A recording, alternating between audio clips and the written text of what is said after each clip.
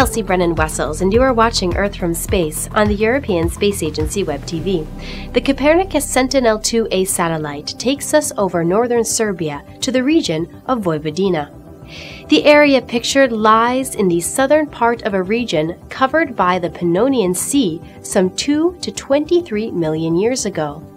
Today, the land boasts a fertile soil, hence the plethora of agricultural fields, visible as geometric shapes reminiscent of Cubist artwork.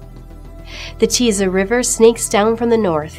Curved, brushstroke-like light green areas, primarily along the east side of the river, reveal its former course. Some of these areas are now used for agriculture, while others may still be too wet. We can also see man-made waterways appearing as straight black lines, likely for draining the swamps, transportation, or irrigation.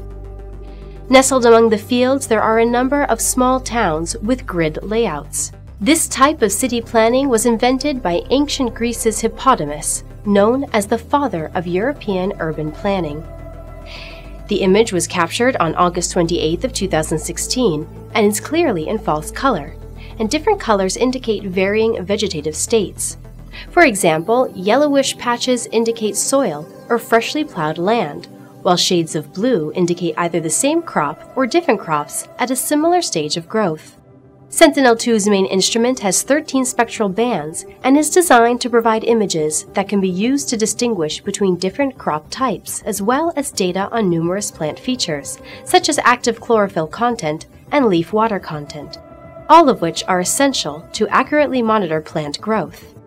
This kind of information helps inform decisions to be made, whether they are about deciding how much water or fertilizer is needed for a maximum harvest or for forming strategies to address climate change. While this has obvious economic benefits, this kind of information is also important for developing countries where food security is an issue.